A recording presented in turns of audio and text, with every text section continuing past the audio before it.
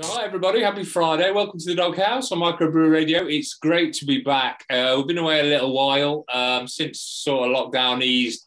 Sort of the music that people were making during lockdown and just before started to dry up. So we took some time away. But one thing we want to do this Friday is catch up with a band that have really been doing some crazy things, great gigs, and they've had some new releases. So it's great to welcome back Will and Joe from Marseille. How are you doing, guys? Hello. Hey up. Hey up. I didn't think you were going to say anything then, Will. It's great to have you back on the show, mate. For viewers, I mean, you guys have been in a couple of times during lockdown, really, and right at the early part of 2021, probably February, March time, we had a chat with you. At that point, brand new band, sort of formed over lockdown. Will, you met the drummer, Sam, open mic, I remember that, and just before lockdown, and then during lockdown, you got together as a three-piece, and I believe you're now a four-piece. Yes, right. we are now a four-piece. So where's the addition? Who's the Where's addition? Ellie? Ellie. Yeah. Absolutely. Basically, Ellie joined through Sam because we used Ellie's studio the whole time, and she helped Sam with recording a lot of the time. And in the end, she ended up filling in on bass a lot of the time when we were playing live. Yeah. And that's just, it felt natural. It wasn't really something where we were like, oh, Ellie, do you want to join us live? It sort of just happened. And she ended up joining permanently. Well, I've been fortunate enough to see you guys live, and she's a great addition to the band. So fantastic sound, full sound. Right, okay, so we spoke probably February this year. In March, you released debut. That's probably got over 50,000 streams on Spotify. I've not looked for a bit. I'll have a look. It's really exploded as a release. Called World's Gone Mad. Will, you wrote that song. Do you want to tell us a little bit about it? Because the timing was pretty perfect after COVID lockdown. Hang on, I'm just going to find out how many listens it's got. World's Gone Mad. I reckon it's still near 40,000, I reckon. Yeah. I've a big bit up. It's pretty impressive, though. It's pretty impressive. 38,000 and a half. I did big it up a little bit, but anyway, yeah. Should have 50,000. Yeah, I that's pretty impressive. That is pretty impressive. Tell me about the song, Will.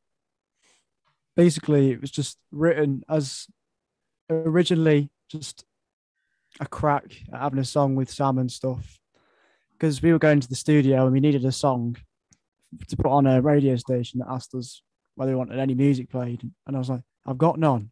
So I went to Sam and just like, we need to record a song quick, and World's Gone Mad was written in like a day, and I went to Sam and showed it him, and then we just recorded it.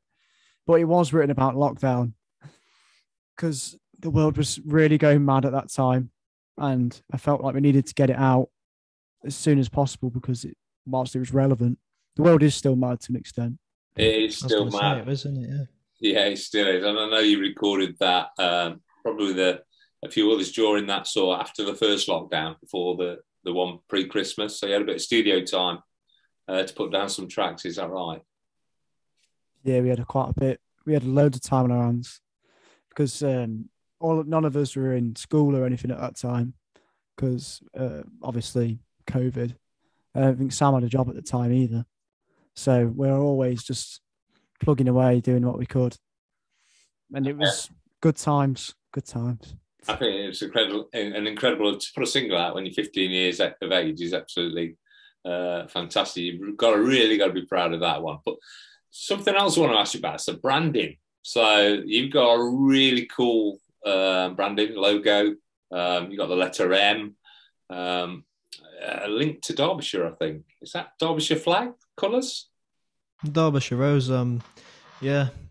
And all the designs you see and all the effects and so on are all done by Carl Shaw, who has his own brand called Mr. Shaw, which everyone else should check out for quality clothes and etc. So that's a massive part of our band and brand, and I can't thank Carl enough for that. Really, it's amazing. Yeah, it's very striking. When you on social medias and things like that, it stands out. It's absolutely fantastic, and it's it's a part of something that you got a good brand, you got a good product, people start to listen to you, and I think was it May time second release? Was it May or late April, Will? It was May. It was May 21st. Shout out loud. Shout Got out loud. all these dates stored up in my head. And that's kind of not completely different to World's Gone Mad, but it's basically it's in your face. It's full on sort of. It shows a different side to the band. Absolutely. I think all three songs do that, really. Yeah, they do. I like that. I believe they do. Let's take a listen to a live session. Was this on the Doghouse previous, or is it just something you'd recorded? Yeah, it was for the Doghouse. I remember I recorded these at Christmas time last year. Yeah. So this is Marseille. Shout it out loud. Hi, we're Marseille, live in the studio. Hope you enjoy this song. It's called Shout Out Loud.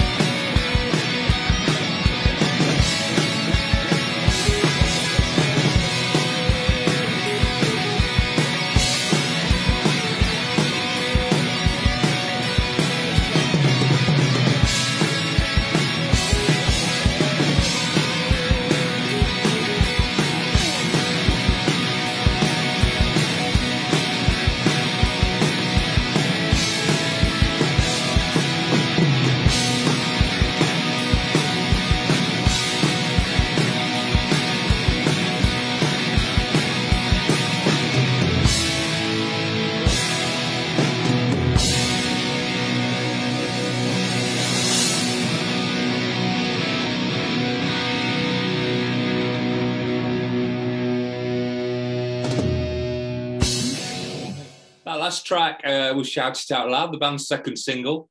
What a track. That, for me, that's, echoes 90s indie. Obviously, Oasis, very strong influence there. But that could have been on Definitely Maybe, that track.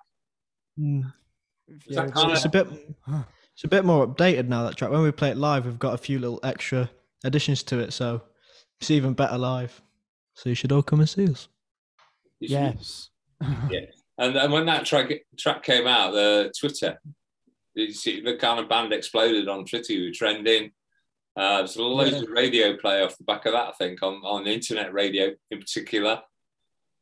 Yeah, that track of the was week. really well received. Yeah. It's sort of the band that pushed us and cemented ourselves as a new band that is really up and coming and is going places. It sort of cemented that image in people's eyes. Absolutely. Joe, I think Joe was just about to mention, was that record of BBC Introducing? That was track of the week on a BBC Introducing, so like all over the and This Feeling. This Feeling as well. Yeah, good point. That was This Feeling picked up on that song, and I think you've already played. Is it Rough Trade for This Feeling? Yeah, we played that supporting Fever, which was a good experience. Bit of a shame that we were the first band on, but hopefully we won't be going into the future because we were better. Oh, I think we'll be headlining. There you go. There you go. You've got another This Feeling show coming up in November next month as well, haven't you? Yeah, that's at Sydney and Matilda in Sheffield with Rats. 18th of November, that one. That one's going to be good. Cool. We've played over in Sheffield a few times as well. Northern Exposure, we did that, obviously. The PR for Shout Out Loud and everything like that. And we also played a festival with Sharp Class. I can't remember when that was. It's like July time, June, July. No, I think that was August, mate. I think that was late August. Yeah, you're probably right. So still get muddled up in there. So you guys must have started gigging. I don't know, spring. From May onwards, really, we've been in quite a busy band. How many gigs have you done? You're right. May? Loads. How many gigs? Yeah. I would say about 25 off the top of my head. I'm not sure whether more, but I remember the first gig we played was the day after Shout Out Loud came out. I do remember that. Yeah, I think it just feels like a lot more because some of them were like really cramped together, which isn't always the easiest thing, but an enjoyable experience nonetheless. So when you were with us earlier in the year, you spoke about your influences, Oasis, Stone Roses, things like that. And these bands definitely come across in your music. It's not all, you're not all stuck in the 90s. I get that. There's modern twist and lyrics to your songs. But so those bands rooted in the 90s. But what about now? What sort of bands are lighting you up right now at the moment in the music scene? Will first. There's quite a few. Like even back then, there was always DMAs and Lathams like that who have massively blown up recently. Lathams have, and there's even some that are emerging that I just think are great, and I've seen them live a few times. Like Affleck's Palace and Pastel are brilliant. Two ones really to watch out for. Cool, Joe. I think there's not too much I can add to that. I mean, Will is right with Affleck's Palace and Pastel. Everyone needs to definitely keep an eye out. I reckon they're going to be one of the next big things. So those two, you can have the Lathams, but I'd say keep your eye on Pastel and Affleck's Palace. A bit underground at the minute, but they'll emerge. Cool. So. There's evidence with bands like Lathams, for a perfect example, Snuts as well. They're kind of beginning of the year, nobody really twigged onto them, but it just goes to show that if you've got the quality, you'll shine through. Yeah, definitely shine through. So, how do you think about the sort of gig situation post COVID? Is there opportunity there, or you'll find? Seems like everybody's on tour at the minute. Yeah, I'd say at first it's a bit difficult because as a new emerging band, a lot of people are booking the people they know or know are good, and they'd never seen us, and they obviously weren't very confident on just getting some 16-year-olds in to play a pub gig or whatever. And it shows because first they sort of trickled in, but as soon as people got the word of mouth that we were good, they all came flooding in. Like everyone was after us. We had about 25 gigs. Pretty good, but I think it's gone back to normal now. It's not completely back to normal, obviously, but most of it has gone back to the way it was. Yeah, I was at the venue last night, 500 people in there, so in Derby. So, you know, yeah, it was great. That was Leyland's, incidentally. So it was, I know you've seen. Yeah, they were great. It was great to see that many people in sort of an East Midlands venue. It's pretty cool, to be fair.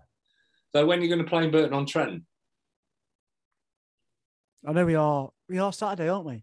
You are, yeah. So the show goes out on Friday night. You're going to play there. Where are you playing, mate? The Wiggiston. Awesome, great pub. Have some great bands on there, local. So you're going to be at the Wiggiston on what's that? 30th of October. That's all. 31st. 31st. That's Halloween. No, it might be the 30th. Yeah, no, you're right. It's the 30th. Yeah, don't turn up on 31st. It'll be Sunday. There won't be a band on.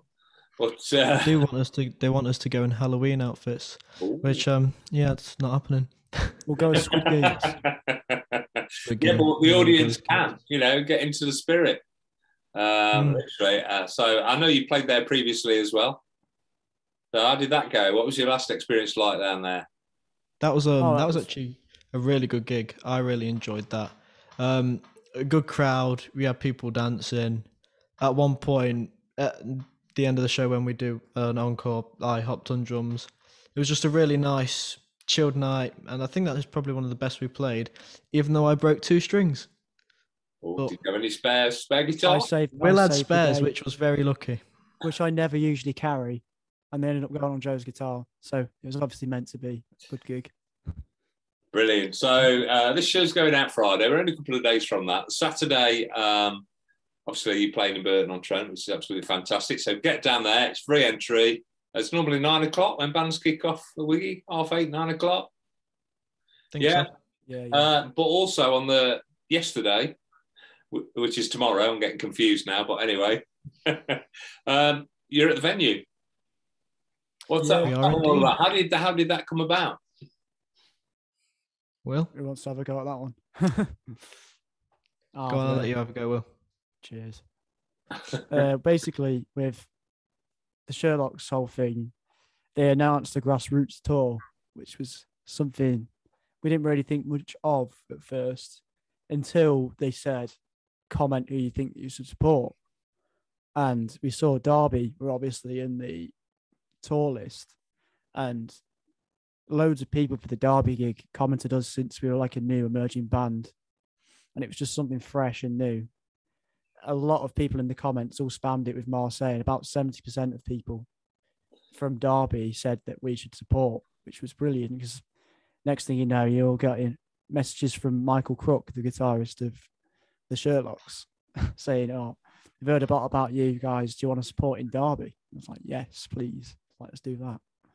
Brilliant. And that's a combination of, we're in, obviously at that point, probably you've got the 2 singles out. You got a great brand, a great band, and caught the eye. So that's absolutely fantastic. And people power. So excellent. As you say, your reputation's growing. You're getting stronger and stronger. What's sort of going forward? We've mentioned sort of shows into November. You've got some stuff booked in the new year. You mentioned that. But what do you want 2022 to be for you guys? I think 2022 is obviously going to be more releases, more music out there. So you can all stay tuned for that, because you wouldn't want to miss it, honestly. Yeah, hopefully we can grow a fan base more in 2022. We can expand and push out to areas such as Manchester. Yeah, so just opportunities like that, really. They'd be great. Just taking it slow, but big. Big. I wouldn't just say Manchester, as in like just stretch it out. I'd say all across the UK, really. I think it's 2022 is just going to be the year where we take the step up from pubs. They're gone. Oh, dude. Well, no, I don't know. I can't say that they'll be gone, but hopefully we would have gotten to the point where we can play like places like Rough Trade and stuff on our own and have support acts. Hopefully past halfway through 2022, we'll get to that stage. And we've got an EP ready to, well, not ready to go, but we've got it written and you just need to get it recorded now. And that's going to be good. I was just going to ask you about that. So new material, are you writing new material? So are you pleased with Yes. what you've got? Yeah, it sounded good. The album we've actually got written, we've tried to avoid releasing as many tracks off that as possible because we want it to be like a nice surprise. And we want at least about 6 tracks to be unheard when it drops. Otherwise, the actual anticipation's gone. So we're trying to stay away from the songs on there, but we've written a fully new EP and it's great. And I think it's one to keep your eye out for. Excellent. Thanks for that. Right. Okay. So the brand new single, the new single, it's been out a little while, probably about 5 or 6 weeks. Again, it's a really strong track, and it's been all over the internet, all over the socials. I know it's been played on sort of BBC Introducing's picked that one up again as well. Will, I guess you wrote it. What's it about? It's about being kicked out of your last band. No, it's not about that specifically, but it's just when people get you down and stuff, it's your time to prove them wrong. You'll come back stronger than like what you used to be, as it says. You'll come back better than you ever were because all you can do in life is improve upon yourself. And that song says it. That's a great thing to believe in. And you actually can, you know what I mean? So you have the power, guys. 100%. There's a great guitar riff in that song, Joe. It's pretty cool. I know you both play guitars on that track, but yeah, it's a good guitar song, that is. Influencer for the track. So you're drawing influences from. Well, I mean, Will wrote it. He's the one who actually wrote that riff. I just play it. How did it come about then, Will? That was like a weird moment because I picked up a guitar randomly at a guitar store and was like, that's a nice guitar, I might have a go on it. Pulled it down and just played that riff instantly. I was like, whoa, where did that come from? And just wrote a song around it. I had these chords already that weirdly fit.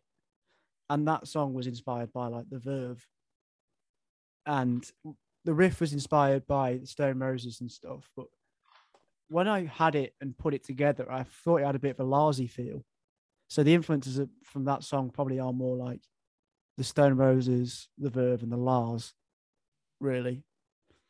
It's one of the songs that I'm more proud of, and the lyrics are so meaningful as well. Yes, it is. It's a great song. It's kind of dreamy. It's got a great 1 minute sort of intro guitar band, without the vocal, and then it just comes in. It's a great song. You can lose yourself in the first 60 minutes, to listening to it. It's quality. So, Will, you might have wrote that riff, but Joe owns it. Yep. He bosses it. That's right. Joe owns anything he plays. He does, actually. That's dead right. So, okay. So you got a brand new video out as well. So the video is a little bit behind the single. Where was that filmed? Is it local? That single, the video was filmed up at where we record, Ellie's Farm. So everywhere you see, that's all Ellie's Farm, and we recorded it there, it was a fun day, really. It was very hot, but we managed to do a lot of things all in one take. I mean, I think Sam tripped over a few times, but no, it was a really fun day, and the result back is amazing. I'm really pleased with it. So it's all good. Excellent. Well, listen, guys, it's been great having you on the Doghouse again. Thanks for coming back and seeing us. Thank you. We're going to play out with State of Mind video. Best of luck for the future. Enjoy the gig Saturday night at the Wiggy. What about socials? Just remind us, where can we find you on social media? You can find us on Instagram, Twitter, and Facebook. It's all Marseille Band, and we'll come up. So type that in your search engines and give us a like or follow. You got a YouTube account as well? Oh, yeah. I always forget about that. Yeah, we've got a YouTube channel also called Marseille Band. Or if you just type in Marseille State of Mind or any of our tracks, it'll be on there. So So there you go. Knock Check them yourselves out. out. Yeah, add another stream to the Spotify account as well. That 0.00003 or whatever it is you get out of it is very important. Check out the band's songs. Like I say, 3 songs in the last 8-9 months. Phenomenal, great work rate. No one had really heard of you that much beginning of the year. Now all of these Midlands know who you are, particularly I'm further afield. They're getting to see you alive. You're getting out and about. So keep going, lads. And thanks for coming into the Doghouse. Thanks for catching up. Hopefully we'll see you again in another 7 or 8 months, and you'll be on tour of the UK, something like that, playing to strong audiences. So this is State of Mind by Marseille. We'll be back in the Doghouse hopefully soon, and hopefully you'll join us. So until then, take care. Thanks, Marseille. Have a great week. Paul. Thank you. See you later. Take care. Bye-bye. See you later. Bye.